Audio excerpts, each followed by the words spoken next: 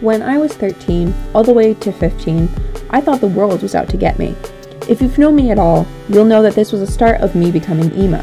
At this time, I had a very specific content taste.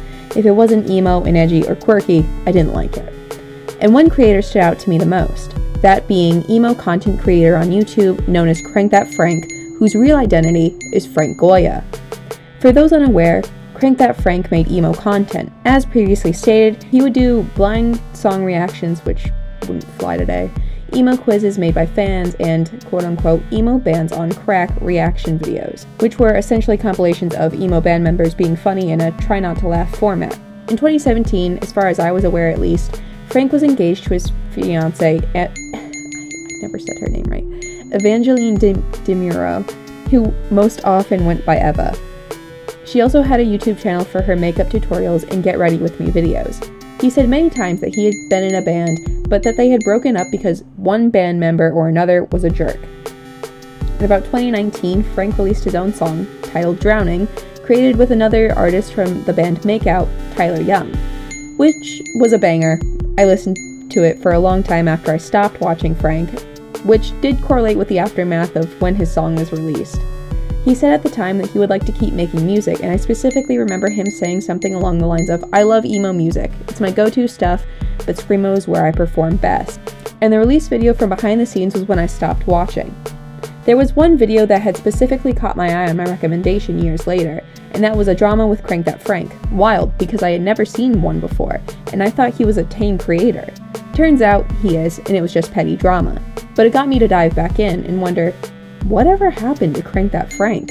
Doing some surface level research, Frank has all of his YouTube videos now deleted as well as his Twitter. Now I don't use Instagram, for all I know he's still active there, but I won't be checking.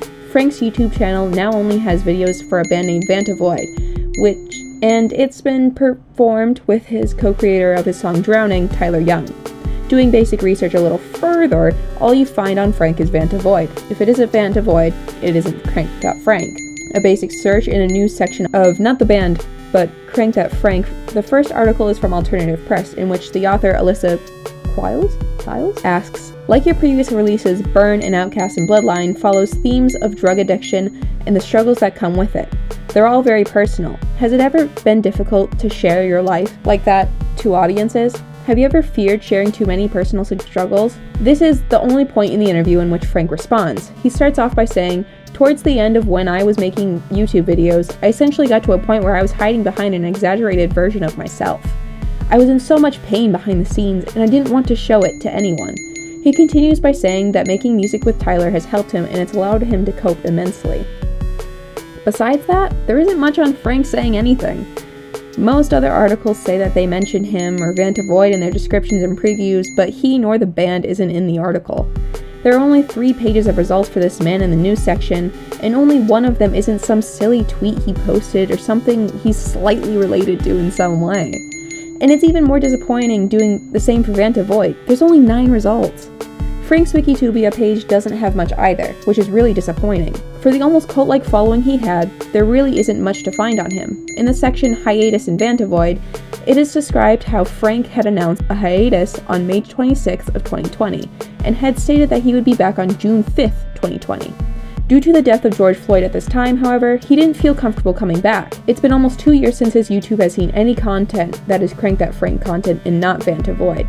So much of Frank Goya has disappeared on the internet. While I've written this script out, I've kind of felt for Frank.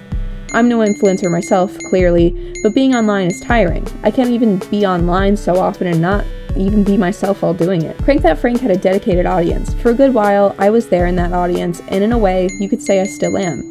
If Frank decided to come back to the internet, I'd watch his videos again. Just rewatching uploads of videos like CrankThatFrank featuring Palaye Royale gives me such a massive sense of nostalgia. At the same time, I don't blame the man for his decision to leave.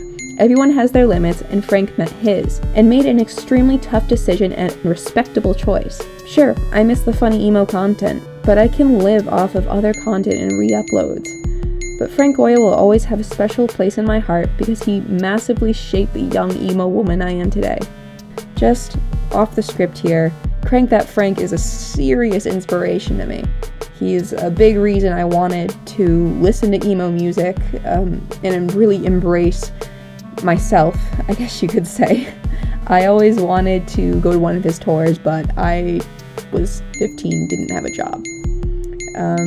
He really pushed me to want to be a better person, to be a funnier, more happy person. Thank you so much for watching.